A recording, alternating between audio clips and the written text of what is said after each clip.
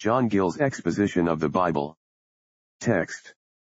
And Jacob said to Rebekah his mother, Behold, Esau my brother is a hairy man, and I am a smooth man. Genesis 27:11. Commentary. And Jacob said to Rebekah his mother, being timorous lest he should do an ill thing, and be accounted a deceiver, and bring a curse upon himself. Behold, Esau my brother is a hairy man, covered all over with hair, as with a hairy garment, so he was born, and so he continued, and no doubt his hair increased.